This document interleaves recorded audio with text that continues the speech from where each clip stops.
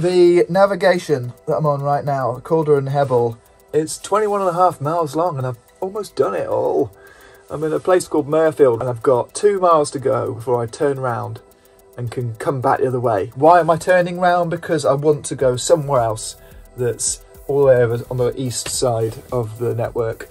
Mirfield's claim to fame is that it is the birthplace of Sir Patrick Stewart. Make it so, number one. There's a strong boat building history in the area. 1776, the first one appeared in Shepley Bridge, and this is the most recent one, Mirfield Boat Company. They are producing some incredibly huge wide beams, very impressive stuff, but also some narrow boats as well, and all fitting them out within their factory here. And it was really interesting to see the different stages of construction. And of course, without a washing machine on board, there's always the stop to the local laundrette, and this one was one of the best I've been in so far. I've been here 12 years. Have you? I think we just offer a nice service, you know, and it's just you can drop it off and pick it up, come back and pick it up. Nice cup of tea, some nice music in the background, and then once in a while we'll get celebrities like yourself coming through. No, it's all good. It's all good. No, it's just a great place to come. Recommend it. You're all welcome. You're all welcome. He's not paying me to say this, by the way. No. He hasn't given me a free wash or anything. Rubbish. What do I get? I'm moored next to a Lidl, so shopping has been really easy, and parking as well has been fantastic. I even found some excellent parking on the back of this recovery truck, as my clutch failed right in the middle of the town. On the traffic lights, had to be pushed around the corner by some locals, and then just called for assistance from there. I'll probably park the truck up for summer, but for now it is still quite handy. And there's some great pubs around here, some of which you might see later on. One of the most surprising things was that I got my ears syringed. I know it's a bit gross, isn't it? But if you're like me, you get a build-up of wax in your ears until the point at which you can't really hear anything. It's not good when you're trying to make music and things like that. It makes it very, very difficult. But yeah, so I managed to have this girl on board who actually was able to do, even using the power off my 12-volt batteries to power a machine to gently get rid of all the earwax, and that was really cool. Gross, but cool. Is this the first time you've done this on a narrowboat? Yep. How'd you feel? Was it a bit wobbly? Not particularly. It felt fine. I really enjoyed it, actually. I'll do it again. More narrowboat microsuction, please. But anyway, I think it's time to get going, and I'm looking at my map here. I've got 2 miles of the navigation to do until I'm going to turn round. I don't need to go any further to say that I've done all of this area of the network, and there's other areas that I need to get on to do that I really want to do it before it gets too late in the year. So I'm going to turn around at Cooper Bridge. That's in about 2 miles time, and I'm only going to do about a couple of locks on the way there. All it says about Mirfield in here is all services, a useful place for supplies. That's it. I think it's a little bit more than that.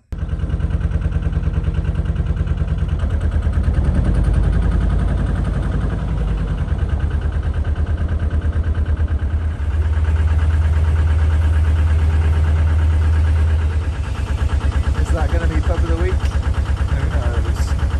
Well, I don't know.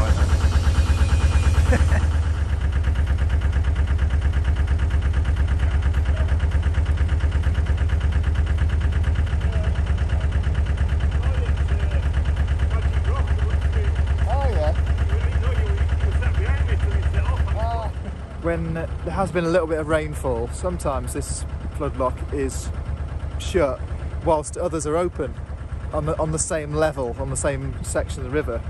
So we've been told by the local boaters just to go for it.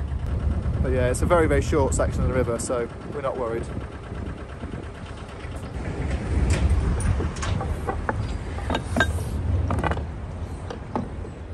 This is pretty mad. I've never actually been in a floodlock. It's a very odd sort of shape. And you've got 2 gates, one on the riverside and one on the canalised section. But But yeah, it's just going to take a while to fill it up because it is quite a large lock, a lot of area to fill. And it's really difficult to moor sensibly, as you can see.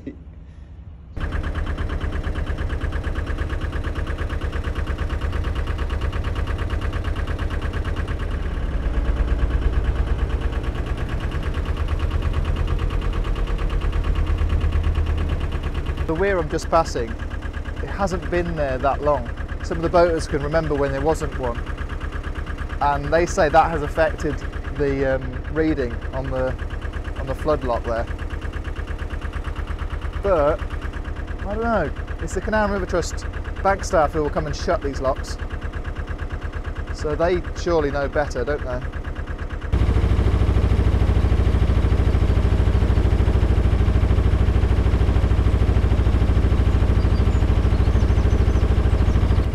It's like two chimney stacks popping out of the river, like a steam tug boat has sunk.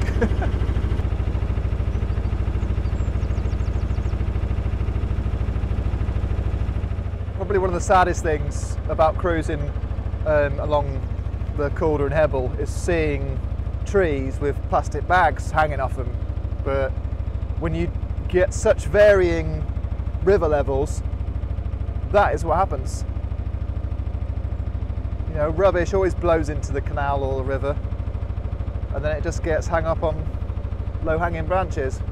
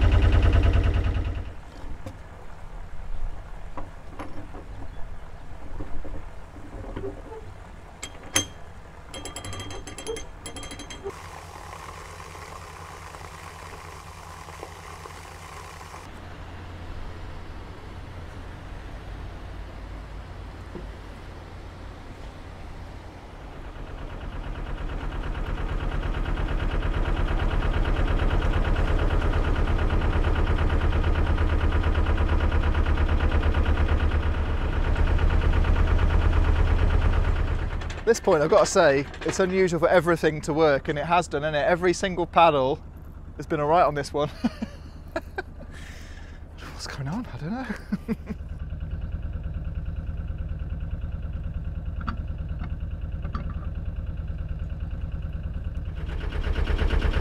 Right, just going past South Pennine Boat Club.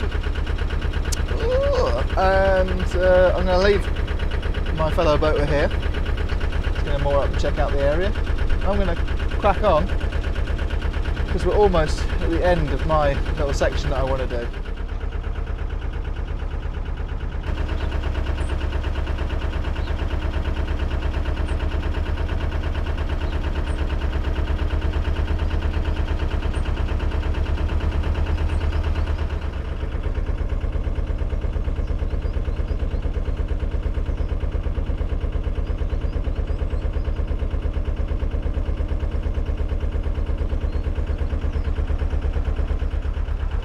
Footbridge is incredible.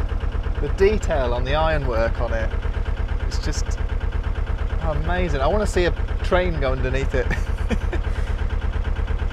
And I love how it is just kind of rusty all over pretty much, but still there's green on it as well. So it's almost like a shabby chic bridge.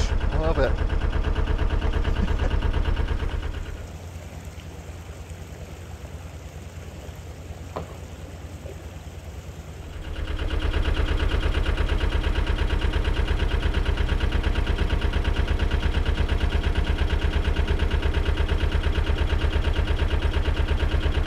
This is a wonderfully peaceful stretch of the navigation, and not really any signs of industrial goings on or plastic bags hanging on trees. So it's gorgeous up here, gorgeous.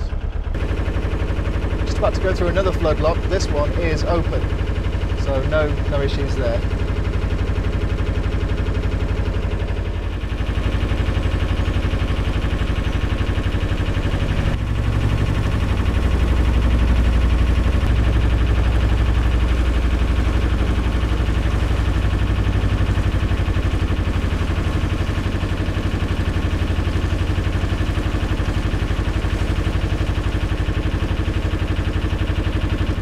Well, suddenly we're back in the world of industry with all these pipe bridges, train bridges and footbridges as well going over the top. So we're back on the river and we're seeing all the plastic bags again.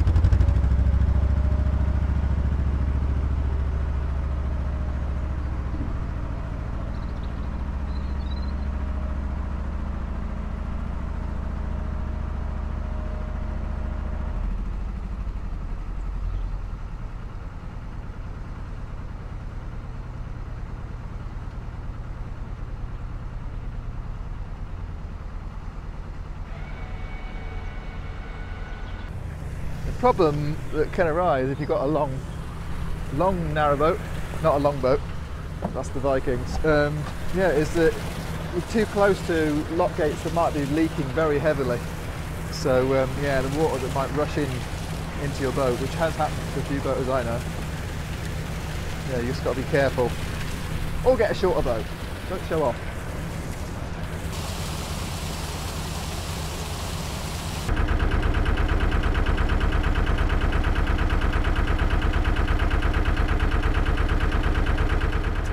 Does seem like a bit of a box ticking mission this, but it's fun.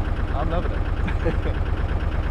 Although I am thinking of, oh yeah, but I've got to turn around, so we'll go through all the bits I've just done.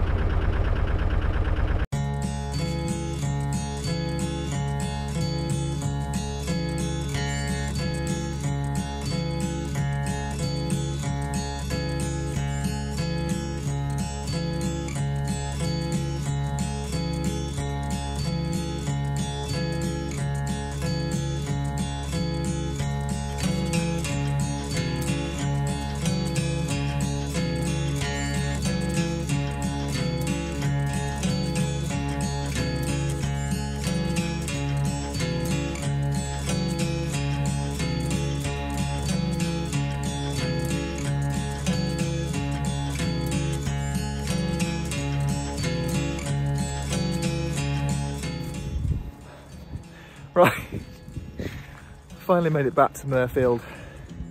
Took me a while, but I'm ready now. I'm ready for Pub of the Week.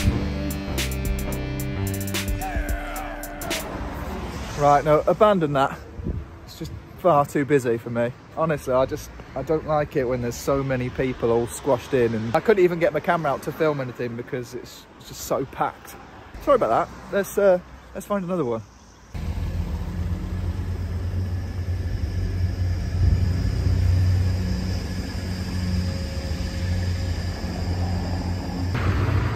Much like Leeds, they've got this dark tunnel lit up with well, these lights, LED lights. I think this is pretty cool.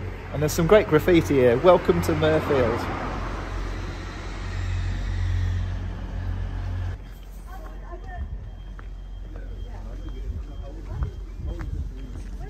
Right, this is the next one. It's right next to the marina. Let's check it out. It's actually right next to the canal as well. Let's see what's inside this pub.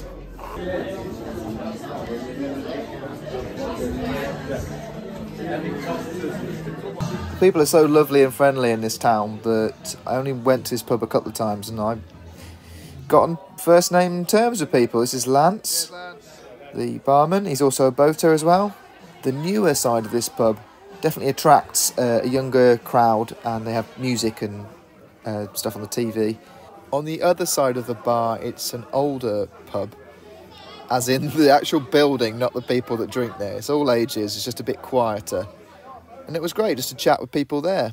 But I was looking for something a bit more pool table, maybe a jukebox, just a bit more going on, and a real community pub. Right, this is the place. Here we go.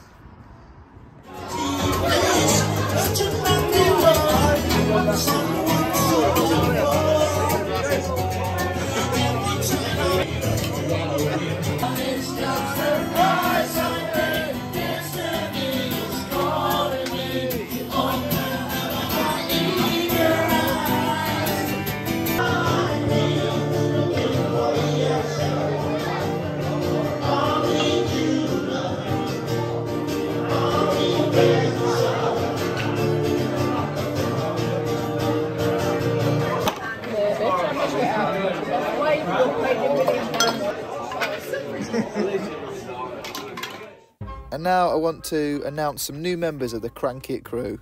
So first in the book, Dom O'Connor. Then we've got Ian Catterall, who's a producer. All these people are supporting the vlogs. Fiona and Matthew, Amy Abnett, Lawrence Kitson, Jason Brownhill, Dean Brockley, who's another producer, really helping me out. And I couldn't make these videos without you guys on Patreon. If you want to sign up to the Crank It crew, you know what to do. Thank you very much. I couldn't remember the greatest song in the world.